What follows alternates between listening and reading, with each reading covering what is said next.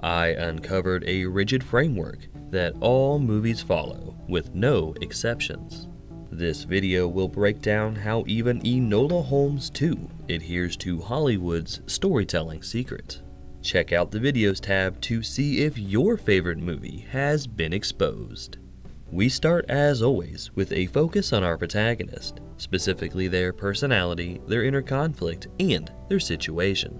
Enola indulges in her detective ambitions like the gentleman classics, but she's forever overshadowed by big brother Sherlock. She rejects her obvious feelings for Tewkesbury to focus on her career, and her first official case enters her office, the disappearance of Sarah Chapman. Next, we examine where, why, and how our protagonist exists in their world, with a focus on why they don't quite fit in. Enola's privileged upbringing contrasts against how the other half lives, and she's even discounted by her fellow women who see her as an outsider, while she takes in a handful of random clues toward the overall mystery. Then a brief event happens, one that's never happened before. It's destined to lead all the characters away from their status quo. Enola formally accepts the case from Bessie, promising big results, which leads us to examine the effect of that something new to the status quo, specifically what's different now and what remains the same. Enola experiences the working conditions of the other half. Then she takes in the scene and clues to sneak her way into an office, and she gathers information and more questions about the disappearance. We move along to the discovery that things are less than ideal, or else we explore how badly things are. Both scenarios are common. Corporate fat cats reveal the presence of a conspiracy and theft, while Typhus runs rampant through the company's workforce. May does a horrible job at hiding her dodginess and obviously knows more. Then Enola discovers her secret second job as a club dancer. Next, our characters dedicate their effort to a specified goal, and this is always narrower in scope than what the third act will demand.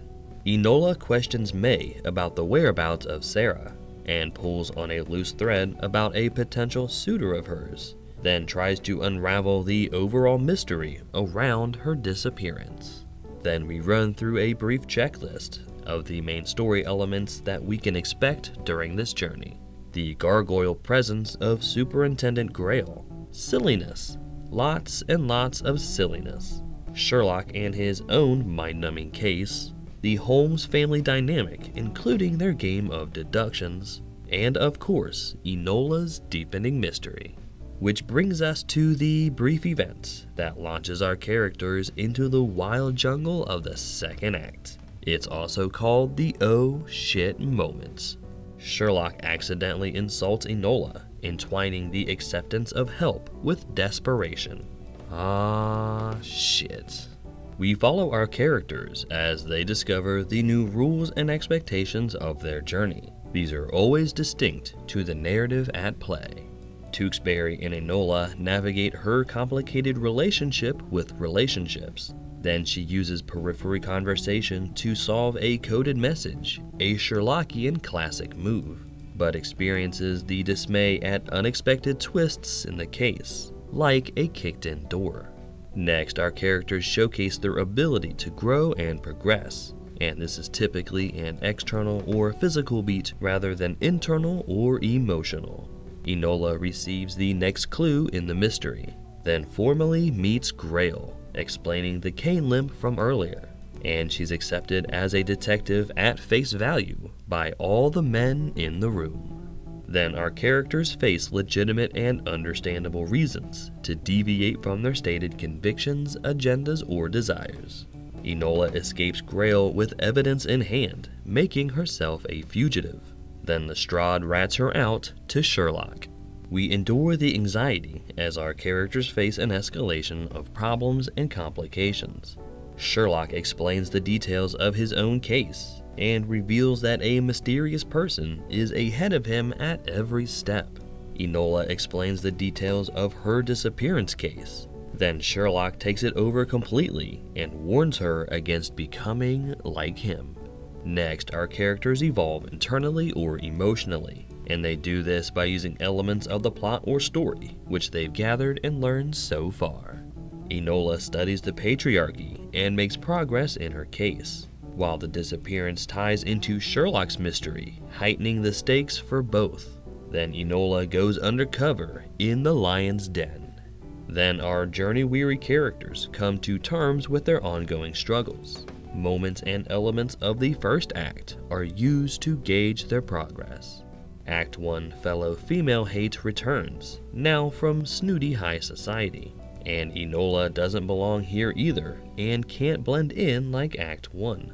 Mira engages with Enola, a continuation of their Act 1 glance. Then she learns how the upper class plays, a deliberate contrast to the Act 1 poverty, which results in a brief event that strikes at our protagonist's core conflict. Enola wrangles Tewkesbury into the case, finding it easy to accept help from some people, and there's no turning back from here. We receive needed answers alongside our characters, which relate to both their external journeys and their internal conflicts. Enola discusses and even leans into their affections as Tewkesbury teaches her to dance. Then she matches William's handwriting and confirms that he is the suitor. Next, our characters complete their narrow scope objective, yet discover that their victory is shallow or altogether meaningless and must complete a wider scope objective. Enola questions William directly about Sarah, but he knows more about Sarah than she expected, and Sherlock uncovers more of the overall mystery, but it presents the greater mystery of who is Moriarty. Then Enola is finally in the room with Sarah's suitor, but her arrest stops her from connecting the final dots. Then our characters face an existential conflict that wounds their sense of self and identity or their physical journey. Grail gets violent and calls for Enola to suffer the death penalty, and he stumps Sherlock with evidence that she committed murder. Then Sherlock recruits the help of Edith and the whole underground movement.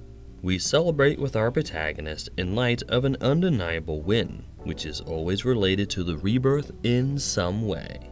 Edith and Eudoria stage a jailbreak to rescue their favorite detective, who then confirm everything about Enola's case and deductions, and give her a direction to look into, what information to seek. Next, our characters suffer a grand loss, and this is always connected to their newfound inability to quit their journey. Grail catches the trio of chaotic good feminists, and leaves them on foot to finish their escape. Eudoria admits to regretting how lonely her children tend to be, then separates from her daughter again, until Enola Holmes 3. Then we experience a thematic freefall, as the main story elements are ramped up and thrown into upheaval. Bessie reminds us of how the other half lives, and her few living options, and Enola pieces together the Phosphorus connection to the Typhus. She races to Tewkesbury for yet more help in the case. Then Cicely reappears, reminding us of a conspiracy and need for reform, which forces us into a brief event that robs our protagonist of seemingly any hope of success.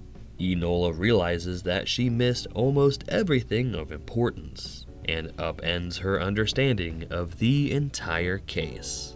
We watch our characters realize that they cannot return to their first act selves, and they turn to face the wider scope objective. Enola deduces the true rebellious motives of William and Sarah, and declares her love openly for Tewkesbury. The Holmeses team up in the match factory as their cases collide again, and they deduce the full scope of the overall conspiracy, yet discover that the murder scene has been staged. Next, our characters use the major swings of the story and their personal journeys to move towards the climax.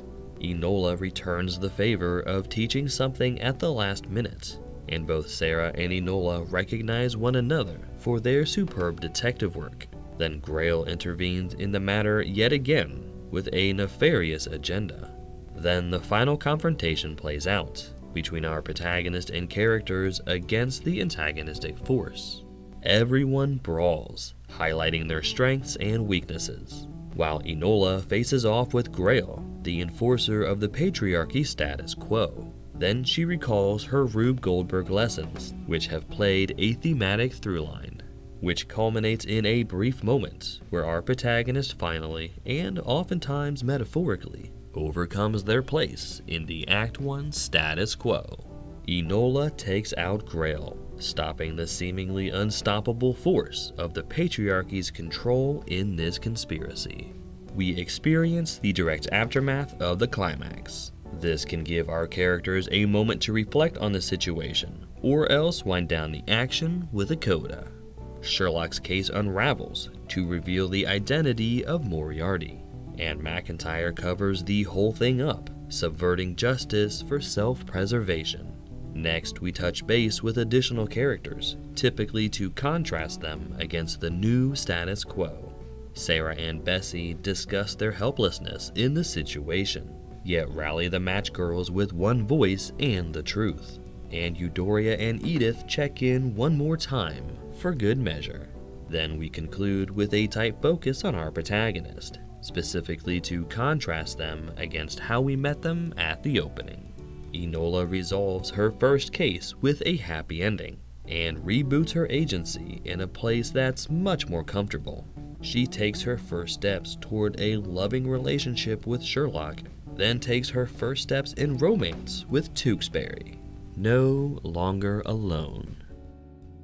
And there you have it. Enola Holmes 2 fits perfectly into Hollywood's storytelling secret.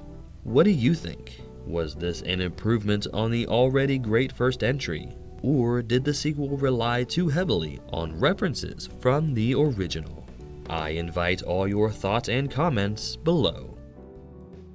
If you enjoyed this breakdown, you should definitely check out my Cruella video. This double feature would be girl power on overload, and they're both creatively shot movies to boot. And please take care of yourselves out there, and I'll talk at you next time.